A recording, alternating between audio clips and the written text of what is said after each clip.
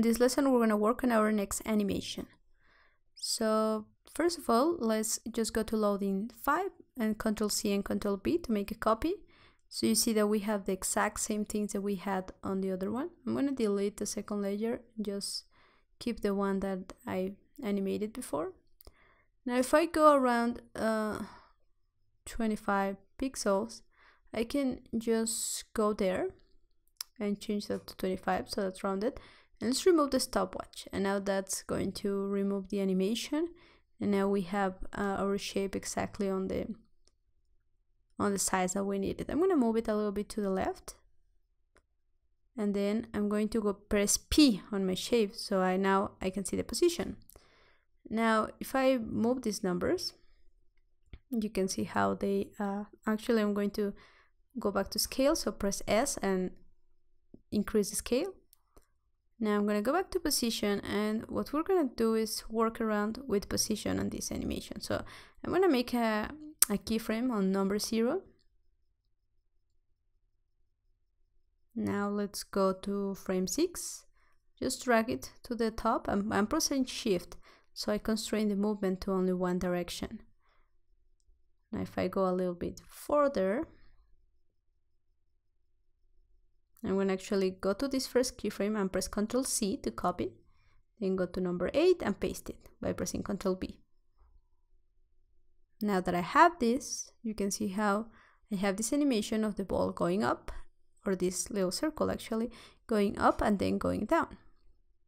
Now I'm going to move a little bit further in time, and I'm going to move it just a bit to the top, Ctrl+C and Ctrl+B the keyframe. So you can see that it goes back to the original position, but then it has this little bump, which is making the movement a little bit more natural. I'm going to go to my keyframe system and press Easy Ease. So that one on the middle has a little bit more ease, and it's not just moving linear.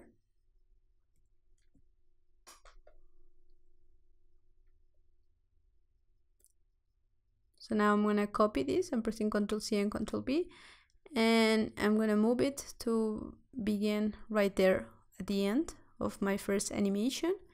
And if I want to move it, you see that if I just move it around, I am getting that weird curve. And the reason for that is I'm trying to move one keyframe of the position.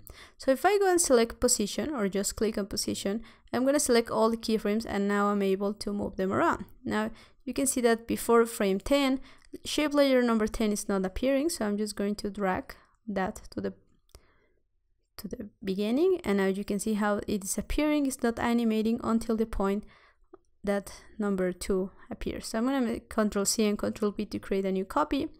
And now this third one, I'm going to make it happen after the second is done. So remember, select all your keyframes and then just move your position. Once you have that where you want it, extend the layer to the beginning so you can have them. And now you can see that I have my circles going up and down. And if I press N to the end of my animation, you can see how that is looping.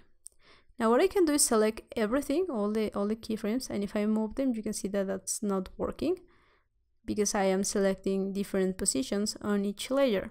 So what I could do is pre-comb them. So making a pre-comb can help. So I'm going to select all of them, right click, and find pre-compose. And if I click on that, a window like this is going to appear. Here you can name your pre-compose. I'm going to put dots, and now I can move that comp around freely without affecting the animation that we just created. So I'm going to move it a little bit there, so it's kind of centered. And you can see how they are moving and looping just as I wanted.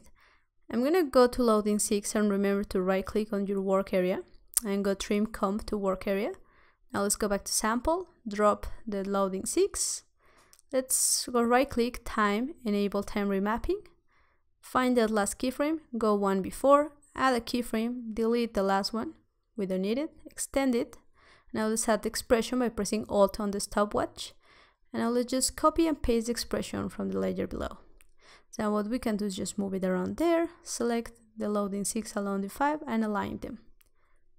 On the next lesson, we're gonna keep working on our next animations.